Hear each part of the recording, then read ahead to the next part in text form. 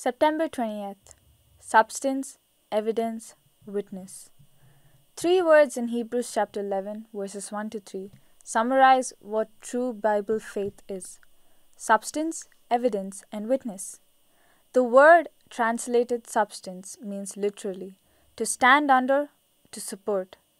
Faith is to a Christian what a foundation is to a house. It gives confidence that he will stand.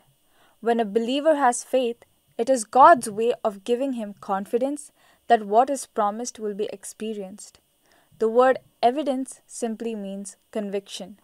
This is the inward conviction from God that what He has promised, He will perform. The presence of God-given faith in one's heart is conviction enough that He will keep His word. Witness, obtained a good report, is an important word in Hebrews 11. The summary in Hebrews 12:1 calls this list of men and women so great a cloud of witnesses. There are witnesses to us because God witnessed to them. In each example cited, God gave witness to that person's faith. This witness was His divine approval of their lives and ministries.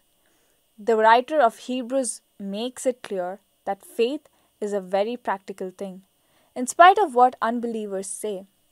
Faith enables us to understand what God does. Faith enables us to see what others cannot see and to do what others cannot do. People laughed at these great men and women when they stepped out by faith, but God was with them and enabled them to succeed to His glory. Remember this, in Hebrews chapter 11 verse 1, it said, "Now faith is the substance of things hoped for, the evidence of things not seen." Also consider Hebrews chapter 11 verses 2 to 40. Review Hebrews 11 to see what faith enabled these great men and women to accomplish. What would you like God to accomplish in your life before this time tomorrow? Commit today's verse to memory.